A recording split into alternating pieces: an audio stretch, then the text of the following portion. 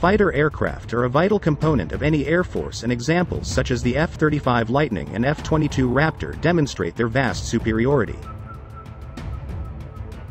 Here are the top 10 best fighter aircraft in the world, based on aircraft specifications, technology, armament fit and performance.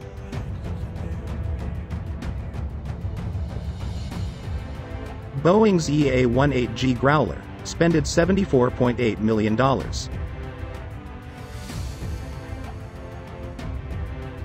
EA-18G Growler represents the new electronic attack aircraft technology in its next-gen jammer. Development from the Super Hornet ensured that the EA-18G was readily suited to carrier operations, its core role. Bring back is a term related to the stores load that an aircraft is able to carry and still safely recover to the carrier's flight deck. The Growler's only releasable stores are its weapons or drop tanks, the former being its kinetic weapons, the AGM-88 high-speed anti-radiation missile, AGM-88E advanced anti-radiation guided missile, and AIM-120 advanced medium-range air-to-air missile.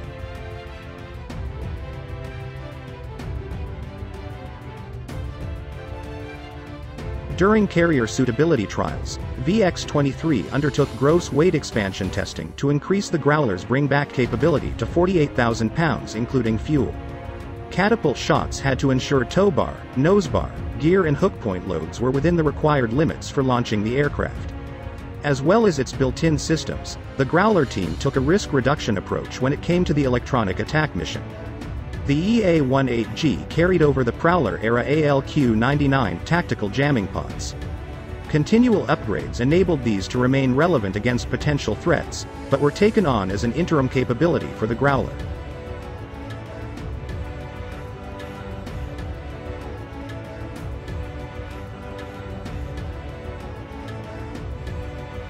F-14 Tomcat spended $63.9 million. The F-14 was a very capable plane. In fact, it was able to be used for a role it was not intended for when national security called for it.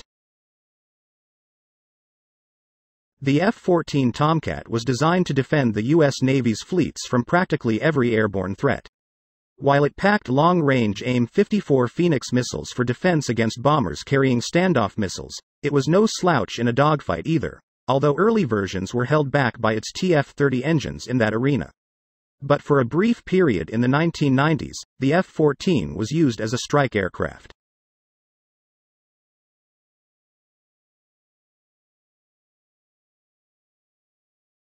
The Navy's retirement of the A-6 Intruders left a small capability gap until the new FA-18 Super Hornets entered service, and the F-14 could carry more bombs than the new FA-18 Hornet. For the F-14, some small subsystems were installed, and the aircraft was sent on its way. While the F-14 was only used operationally in the strike role by America in the 1990s, the aircraft was designed for it to a limited degree. Grumman showed the prototype carrying bombs, and flight tests were carried out with a rack of 14 Mark 82 bombs.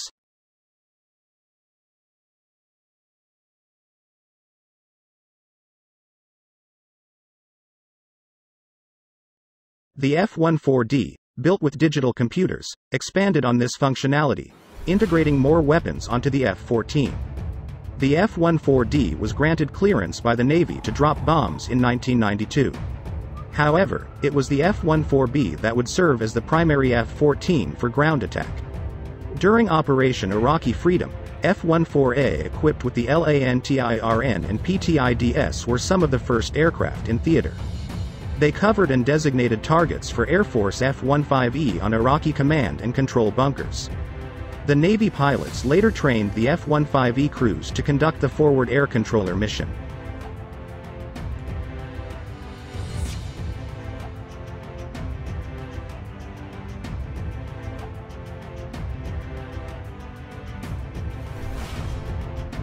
FA-18 Super Hornet spended $79.8 million for its technology equipment.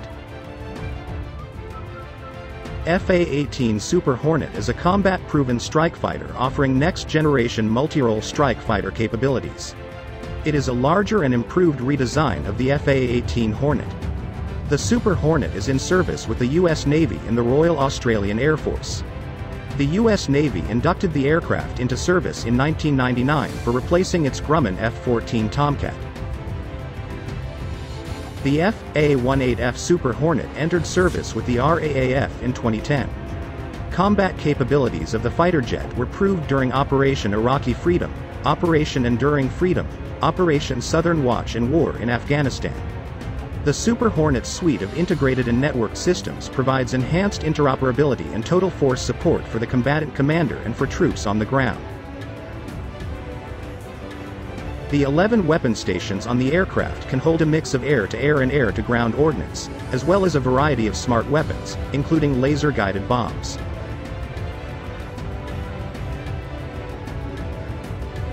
Lockheed Martin F-35 Lightning II spended $122.8 million. F-35 Lightning II is the only international fifth-generation multi-role fighter plane in the world.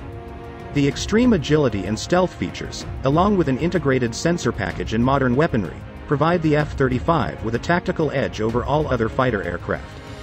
The single-seat fighter is armed with a range of weapon systems such as Sidewinder and Storm Shadow, as well as joint direct attack munitions.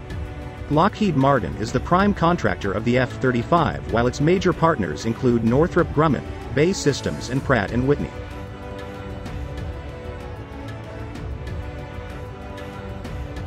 The F-35 completed its maiden flight in December 2006.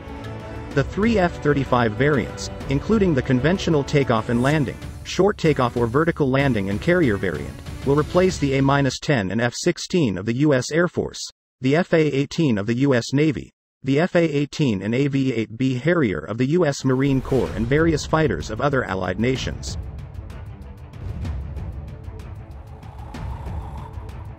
Last, the most expensive fighter jet in this planet, F-22 Raptor $152 million. The F-22 Raptor is considered to be one of the most highly advanced fighter jets. It is built by Lockheed Martin and Boeing for around $350 million per aircraft. The aircraft was unveiled in 1997, but gained full operational capability by the USAF in 2005. It is fitted with fifth-generation technology and combines supercruise, supermaneuverability, stealth, and sensor fusion in a single weapons platform. It is 62 feet long, 16.7 feet high, and 44.5 feet wide. The aircraft has a weight of 43,340 pounds and an MTOW of 83,500 lb. The F-22 has a 2,960 km range and a 62,000 km per minute rate of climb.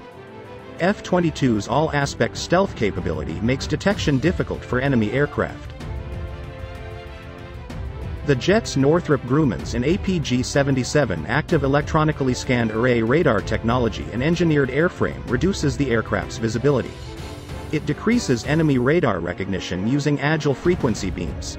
Pratt & Whitney F119-100 engines allow the F-22 to reach supercruise speeds of Mach 1.82 when carrying a full load of weapons and without using an afterburner. The F-22 Raptor is no longer being produced due to high production costs and maintenance difficulties. There are also concerns surrounding outdated 1980s airframe designs and the availability of the cheaper and more adaptable F-35 fighter jet. However, in 2017, the USAF highlighted its plans to fly the F-22 until 2060. That budget cuts and F-35 upgrades will challenge the future progress of the F-22 in terms of technology. However, it indicated that the Raptor is still the most capable air superiority fighter flying today.